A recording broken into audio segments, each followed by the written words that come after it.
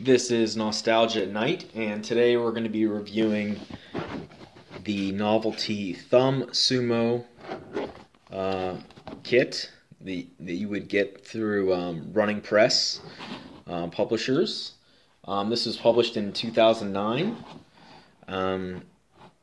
It's a mini kit through Running Press, ages 6 and up, and you can find other good stuff of theirs that they currently are still publishing in terms of mini kits on the web, runningpress.com. The back, it was $8.95 in the US, and then the various other prices that are available that out of country here. It reads, "Good old American thumb wrestling meets the East with this unique kit that brings the competitive Japanese contact sport to both wrestling and sumo enthusiasts all over the world. This humorous kit includes 2 rubber sumo wrestlers that cover your thumbs and book packed with fun facts and new variations on the classic pastime." And then on the side, it actually has an ISBN number, which is typical of published books. Again, we have that mini book that's going to be in here. This is the front cover here. And there's a choking hazard for children under 3. Give them the small parts.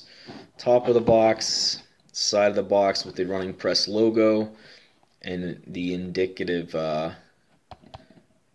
logo here indicating that it's not for children under 3. So let's open up the box.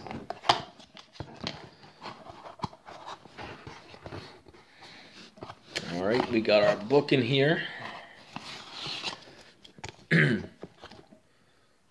Thumb Sumo. And I'm not going to go through the entire book here. This is, again, $19.99, but the contents, introduction, the sumo basics, how to play, and then the sumo glossary. So you get some neat little sumo terminology, some graphics as well. So this is a fun little book. Nothing on the spine of the book here. Just something really handy, excuse the pun. Okay, so we got the book there, and let's bring out the Thumb Sumo wrestlers. Essentially, they are identical, except one is blue and one is red, so you can indicate the opponent. And let's see, I'm all thumbs here. And you collide. There you go. Sumo thumb wrestlers. Not much else to really say about this. Just thought it's kind of an interesting little deal. Thumb sumo wrestlers.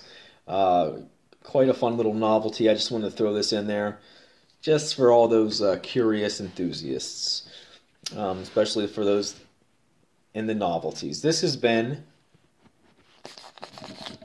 and I just want to say, it's kind of a rubbery substance. You can hear the air that suctions in and out. Got little nubs on their head, you know, indicating the style of the sumo hair. So anyway, yeah, looks like they're having fun. Smiles yet determined looks on their faces. This has been Nostalgia at Night.